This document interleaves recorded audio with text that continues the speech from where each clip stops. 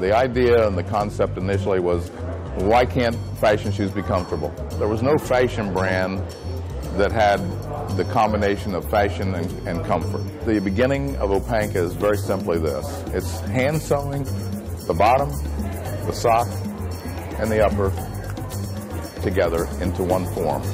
So by doing the Opanka method, we've removed all those potential components that cause shoes to be not flexible and not comfortable. The whole idea of Opanka is a hand-sewn method of how we put those three things together. This hand-sewn piece right here connects the upper, the insole, and the bottom together. And look at the flexibility that you get. Also the cushioning, but you can see right here along the edge here, you can see the hand stitching here, that's all the way through. When you stretch that insole over the top of that unit and you hand sew it, it is almost like a trampoline. I mean, it creates a little bit of a space in between the insole and the bottom, and when the foot, as it strikes the ground, the foot then is almost released. So we always refer to it as a trampoline effect.